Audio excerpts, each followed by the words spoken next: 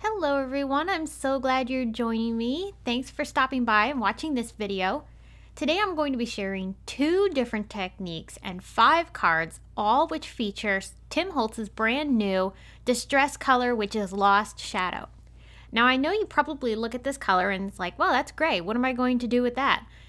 I have to tell you, this gray is, I think, the best gray out of all the colors in the distress line for a neutral, because it is a true gray.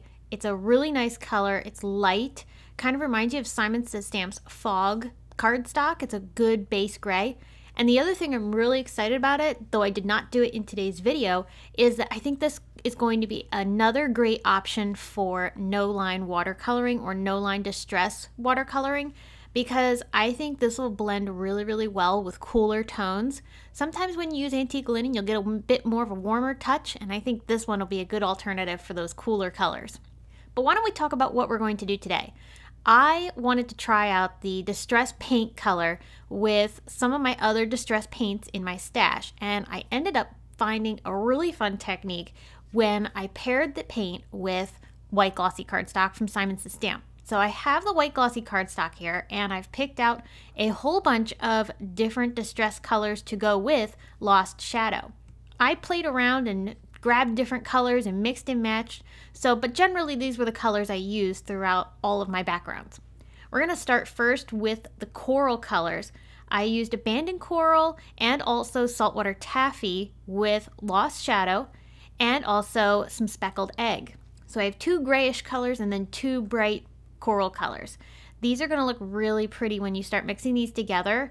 I was really trying to be careful because I wasn't sure if this was going to turn into mud, but it ended up working out really, really well. So I put down the coral first, and then I started bringing in speckled egg and also Lost Shadow. And I'm using my finger to apply this. You could use a paintbrush if you want, but I do like the sporadicness of using your finger. I'm going to just mix these colors, let them do their thing, and I then set that paper aside to dry. And I'll repeat this on another sheet with now some blue colors.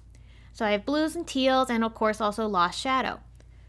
When I'm doing the finger painting, I'm not really focused on letting the colors not blend. So sometimes you'll see me actually grab another color with the same finger. I actually liked how that worked. It ended up allowing me to get some other colors in between, which was kind of fun. This glossy cardstock, of course, is a surface that has a coating on it, so which means the paint's not going to dry the same way it would on something like watercolor paper.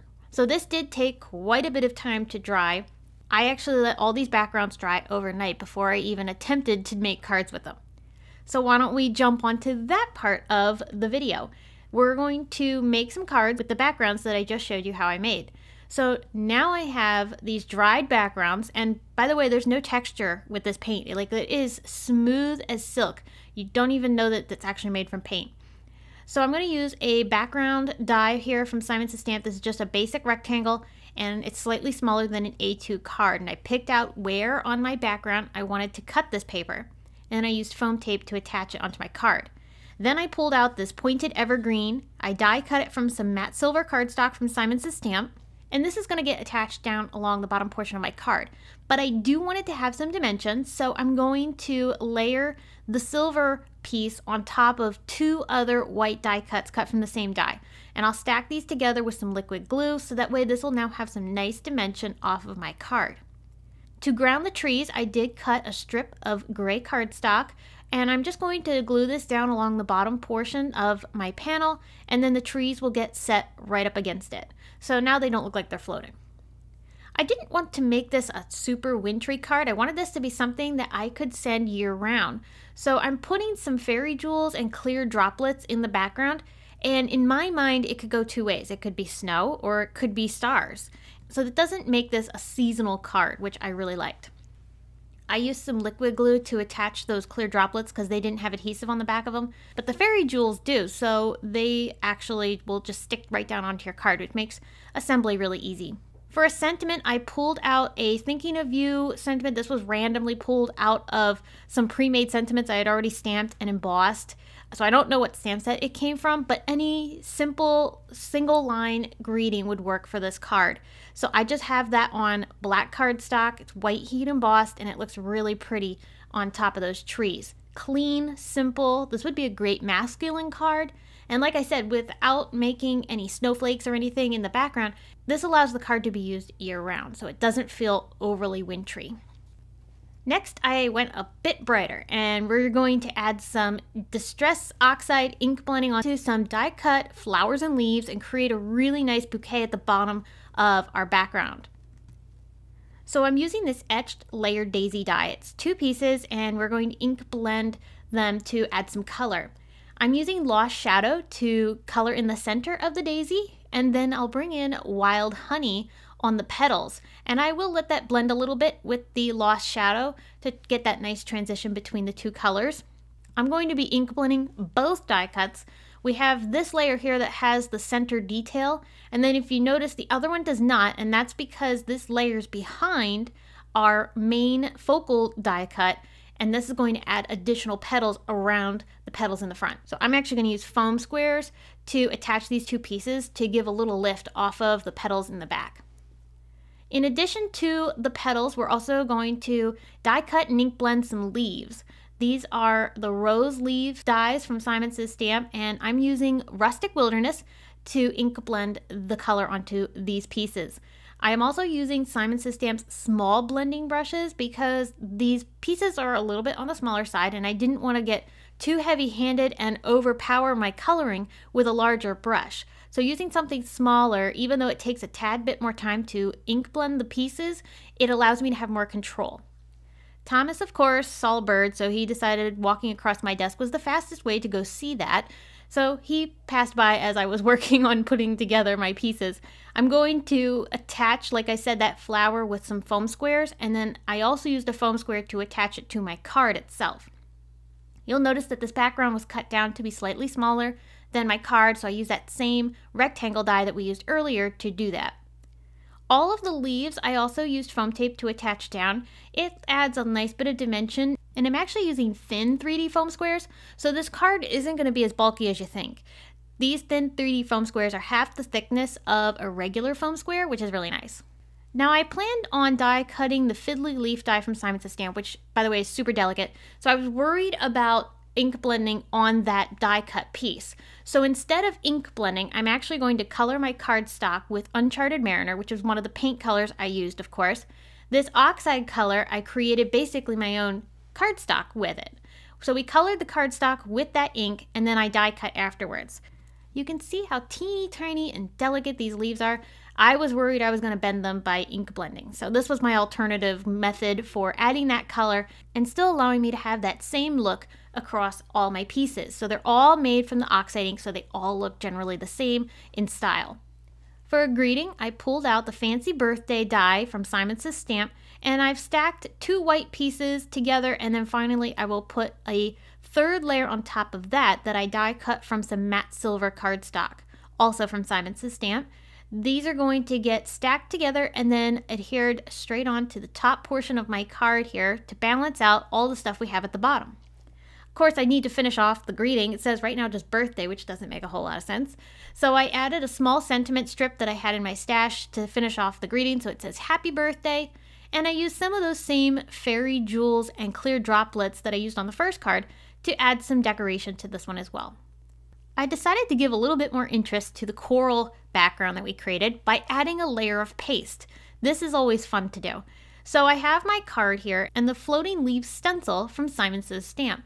I've picked out a clear glitter paste. This happens to be Fallen Snow from Brutus Monroe. And I'm going to apply that paste through the stencil, but in a more sporadic manner. I'm not trying to cover this 100% perfectly. This background has a very loose feel to it, so I wanted the stenciling to feel the same way. So I applied that paste on top of my background and let it dry. It took about an hour, I would say, to do so. And then once it did dry, I brought in my greeting, which is the Love You So Much die. I actually cut this from Simon Says Stamp's Mirror Ball cardstock. It's a super cool, almost holographic, but kind of a shattered glass effect too. It's a really neat cardstock that has a silver tone, but will pick up other colors when it catches the light. So I've stacked a few greetings together. This is 2 layers of white and then finally the mirror ball on top. And I used liquid glue to adhere this down on top of my background. I kept the card really simple because there's a lot going on, and the only thing I'm going to add for an embellishment is this tiny little heart from the Nested Rounded Hearts die set. I die cut it from Simon Says Stamp blue glitter cardstock, and then I stuck it right down underneath the sentiment, which finished things off and tied in that teal throughout the card really, really well. All right, we're going to change gears now and go on to technique number 2, which is Oxide ink smushing. I love to ink smush. I've done many videos on ink smushing. I'll link to one in the top right corner if you want to check it out. I'm going to show you what I did to make 2 cards out of one background, so this is fun. We're going to start first by ink smushing onto some distress watercolor cardstock. I'm using a clear pocket to hold the ink as I work with it. Some people like to put it on their craft mat, like their glass mat that I'm working on, but I have problems with not being able to see where the ink is going. I don't like having that little control over my background. So by putting the ink on a clear pocket like this, I have full control of where I'm placing the ink as best as I can. Of course, always with distress oxide smushing or distress ink smushing in general, you're never really going to be able to control it perfectly. But this does allow you to maintain some of that control with the placement. So I used a few different colors. We had Lost Shadow to start, Uncharted Mariner, it was the second. Now I'm adding Stormy Sky. And finally, for a bit of contrast, I put in a little bit of black soot, but I did that one a lot more sporadically. I didn't want too much of that black soot in there. So I actually made a couple of these backgrounds, and one of them is here. It's completely dry, and I'm going to die cut it with the Chunky Hearts die from Simon Says Stamp. I'm going to die cut this right in the center of my panel. I'm going to try to keep the hearts inside of the negative spaces because here's what we're going to do. I'm putting the background panel on its backside now, and I'm covering every one of the hearts that were still inside of the paper with foam squares. Now there's a few that fell out, and we'll fix that. But this is going to help me attach all these hearts fairly quickly onto my A2 card. So I've now laid that on top, and we're going to carefully press all those hearts through the negative areas of our panel. Then we can remove that panel and reveal all the hearts mostly intact.